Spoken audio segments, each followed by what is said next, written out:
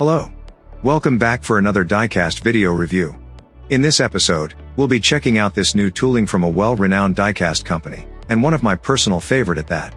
The 2021-22 Porsche 911 GT3, in the shark blue colorway, by Minichamps 64. And as mentioned, Minichamps is one of my favorite brands for diecasts. A brand owned by Paul's Model Art. As you can see, I have some of their models in my collection. Strangely, for some reason, Minichamps 64 didn't come out with new models for the past several years. So upon knowing about the new models, that came out sometime in August or September, I definitely had to get them. And as of the release of this video, I believe they have already released other Porsche models with different colorways, as well as collabs with other brands. Good stuff. We'll definitely try and get at least one colorway of each variant. Beginning with the box, obvious changes were made, having a duo color palette, similar to Mini GT, compared to the previous box design where it had full color. It also removed the portrait of someone looking at the model, located on one side of the box. Too bad, cause I thought that image was a brilliant idea, marketing-wise. They did retain the cutout box sleeve, and the polycarbonate display case. So as we unbox the model, here are a few info on this sports car. Carpe secundum, which means, get the most out of every second. This is the motto of Porsche in developing this sports car. Powered by a 4-liter, 6-cylinder, naturally aspirated engine, it delivers a powerful 510 PS, and 470 Nm of max torque. With a top speed of 320 km per hour. It's good to see that the quality of the display case has not changed.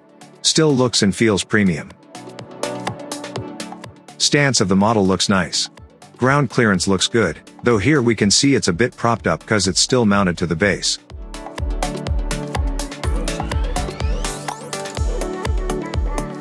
And here it is, removed from its base. One thing I immediately noticed is the smooth and glossy body paint on this metal diecast. Even at a distance, you'll truly see how even the paint was applied. I also like how they implemented the roof on this model. At first I thought it was just painted on, or a tampo graphic. But it has texture on it. So I'm leaning towards it being a separate part, or cover maybe. But if it's painted, then it's definitely next level. The wheels are probably the next thing that caught my attention. From a distance, it looks really well defined. Though the rims are practically blacked out, the blue lining on the lip, and the silver disc system inside gives the rims the right contrast for it to pop out. A brake caliper would have been nice, but I guess implementing it would sacrifice the roll of the model. Previous Minichamps 64 models roll pretty nicely. Majority from my collection at least, with the exception of one or two. Do these new models roll as nicely as well? Let's check it out. It's really nice to know that they retain the rolling wheels. And rolls smoothly at that. And here's an older release for comparison. The Porsche 911 Carrera S Cabriolet. It rolls just about the same way. They say that the devil is in the details, and the side mirrors on this model is testament to that. It's not the typical just smack one in there. It's accurate and well made. Front end is pretty simple.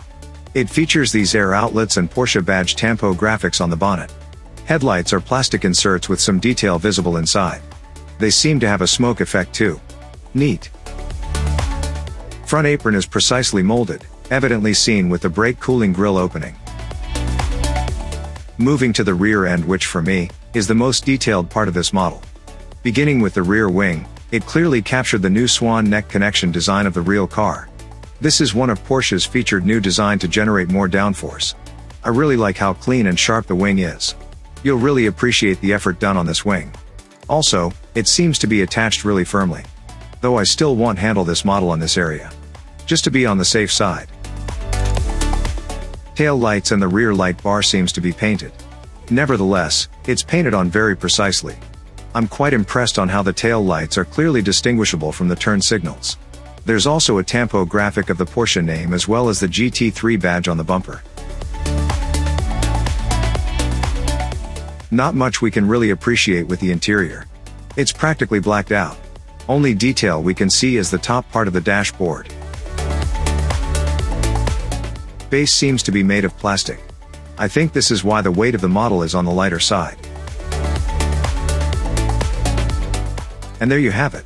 The Porsche 911 GT3 2021-22 model, Shark Blue colorway by Minichamps 64.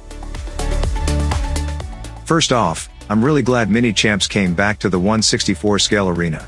They've put out a lot of really nice models in the past, which created a lot of followers of the brand, which back then, the hobby-grade 1/64 diecast brands were so few.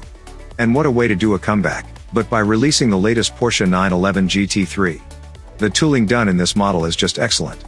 Body work, paint job, and the small details that were done right are the highlights for me on this model. Compared to what Mini GT released, this model seems to be a better build, which is why the price point is almost double that of Mini GT. A bit steep actually. But if you compare it to other brands at a similar price point, somewhere in the hobby grade class, this new release from Minichamps 64 would definitely make waves in that segment. Definitely for the serious collectors. I mean, I guess Minichamps 64 has to be at par with their larger scale counterparts. I have to say, this is truly a great addition to the collection. I'm really looking forward to future releases. What do you guys think? Do share your thoughts on the comments below. Thank you for watching. If you liked the video, do hit that like button below, and also consider subscribing if you're new to the channel.